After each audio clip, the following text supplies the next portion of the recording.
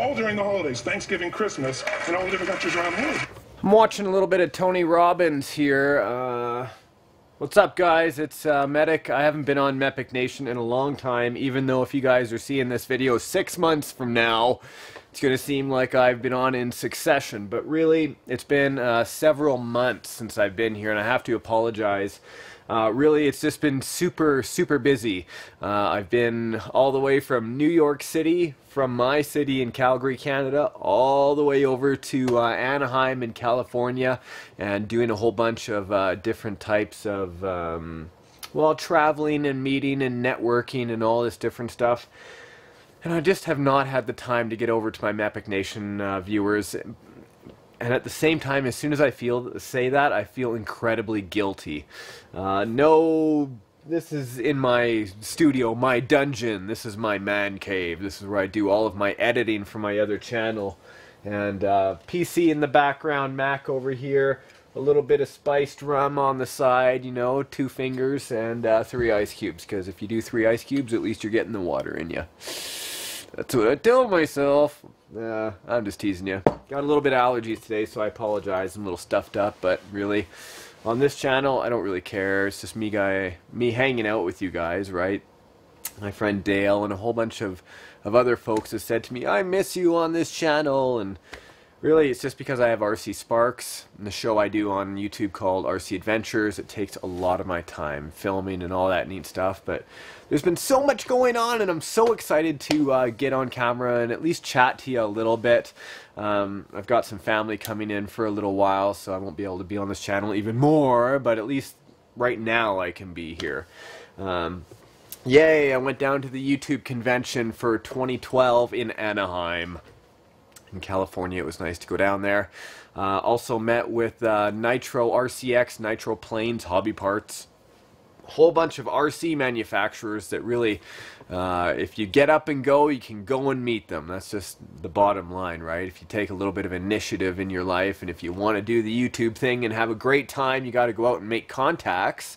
So that's exactly what I did. I took Jem and we went down and we had a great time, visited a whole bunch of people, met new friends with what's going on in the, you know, in the whole YouTube industry, the new networks that are coming out that are scooping up YouTube channels, what the partnership program is looking like, and all the different types of levels, you know, the invisible levels that are available, and really trying to hone my craft in the niche that I'm in, or niche, depending on where you are and pronouncing it in the world.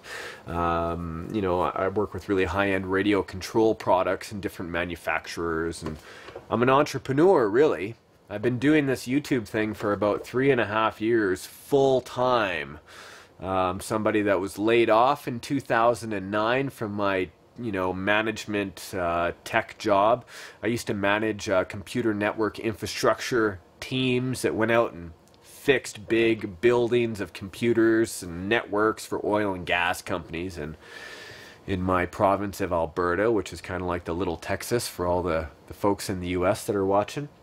And tons of oil, tons of gas, all that kind of stuff here. So there was great business back in the day, but then the world economy took a hit, and here we were in 2009. I got laid off. And it's really kind of neat because I got onto YouTube at that time. I got accepted into the partner program on my other channel when I had about 650 subscribers. So I was like one of the first people in the door, I think. And just kind of built a small empire from there, having fun, working with some really cool products that I liked, and kind of became every cog of my business. Sales, communications, people, fan mail, all that kind of stuff, but I really wanted to do it. And I think that's the secret about, you know, working a job or working at what you like. One of my like-to-be mentors, somebody I would like to have mentor me, which they'll never will because they're billionaires, Jim Treliving, who's a Canadian who used to be an RCMP, not a police officer, a different type, like a national police officer. And he actually ended up going off and building a small empire. Now he owns a huge portion of Boston Pizza, which is a huge chain. And Mr. Lube, for example, he owns that, and And really, one of the things he said, I posted it up on my Facebook page today, was if there's somebody that's successful at doing something they hate, he certainly doesn't know them. And I gotta say, that's the bloody truth. If you have to go to work and do work and like go every day and talk to a boss and manage a team, something I've done for years, that's something you want to do, I say do it. If that's something you love, I say do it. I think that's the bottom line there. If you do something you love, do it. If not, find a way. I was talking to another friend today, my friend Ernest. He was telling me about different meetings he holds, and one of the meetings they hold is with friends and people that are interested in changing their lives. Lifestyle design. How do you design a lifestyle that goes around what you want to do? Because you're the only person making that decision, right?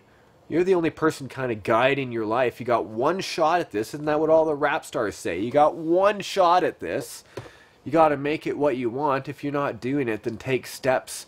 Even though they might be slow steps and the road is long. Didn't another band sing that? I think it was Boys to Men. God, all this gray hair I have, even in my beard, as my friend Terry pointed out. Thanks a lot, Terry. You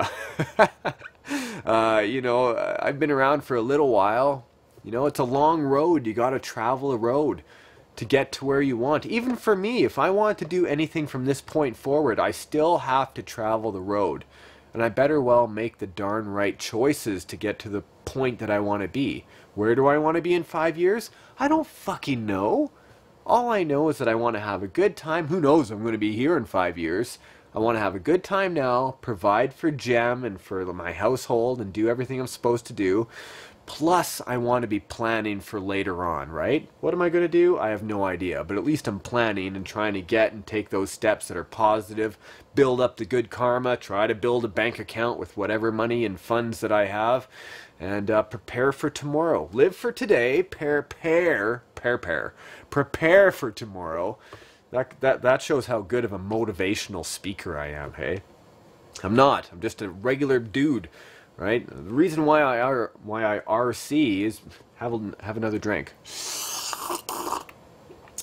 Spiced rum. Yeah, smooth.